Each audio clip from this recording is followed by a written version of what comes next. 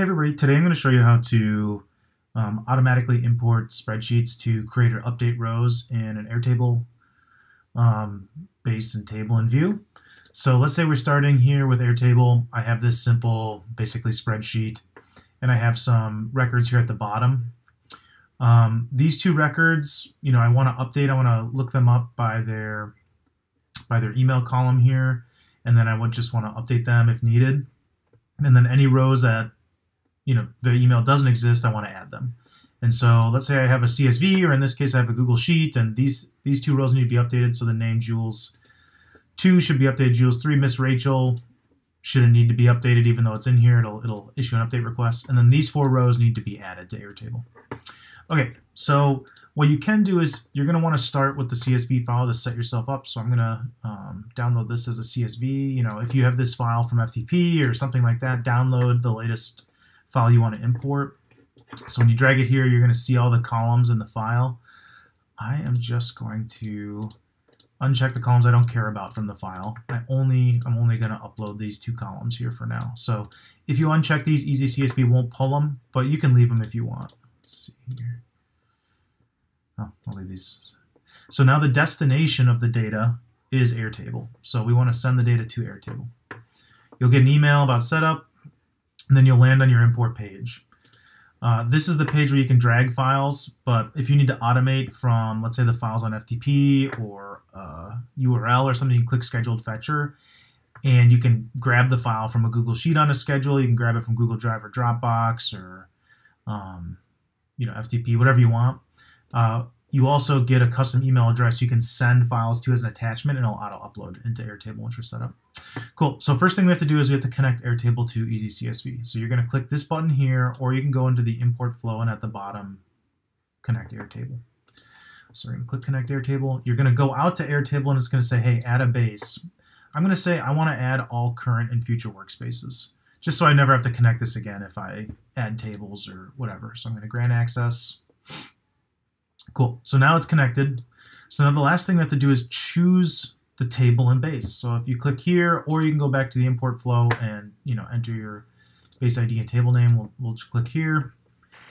EasyCSV will pull all your bases. So in this case, it's called Max's Plain Table.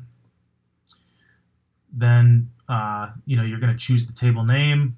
There's two. I think this is the table name of the base, Max's Plain Table. Okay, cool.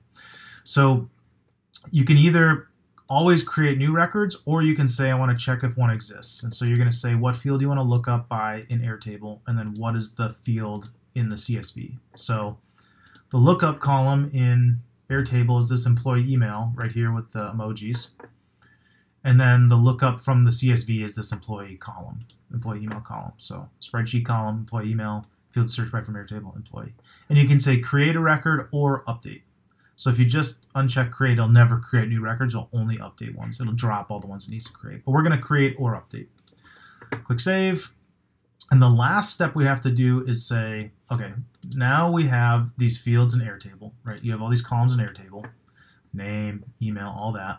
And then you have all these columns in the CSV, and you need to map them together. So the Airtable column name should be the name column from the spreadsheet, and the Airtable employee email should be the employee email column from the spreadsheet.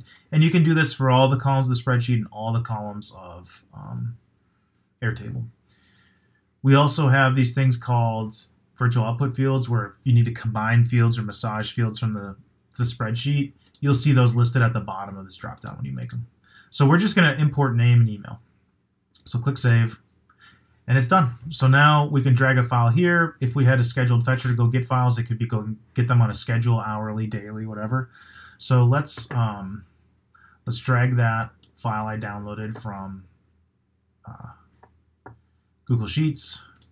I'm going to test. It's warning me that I'm going to import 3 records instead of all of them because I'm on the free plan. The free plan of EasyCSV is for testing. If you sign up for a business or project plan, and you can't get it working, you contact support, we can't help you, we just give easy refunds. So if you want to sign up and get a whole file in, go ahead. If you want to just test on our free plan, you'll just be able to import the first 3 records for testing.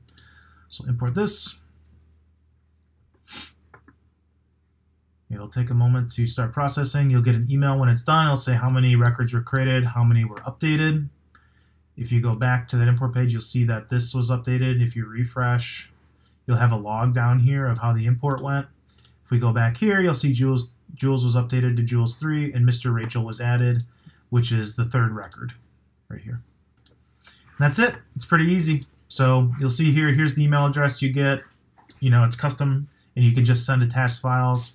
Again, you can set up a scheduled fetcher on a schedule to go every 4 hours, 24 hours, to go to maybe FTP or a cloud drive and grab files that you want, or like new files that are added, and have them appended to Airtable or updated. If you need any help, please reach out to EasyCSV via chat or email.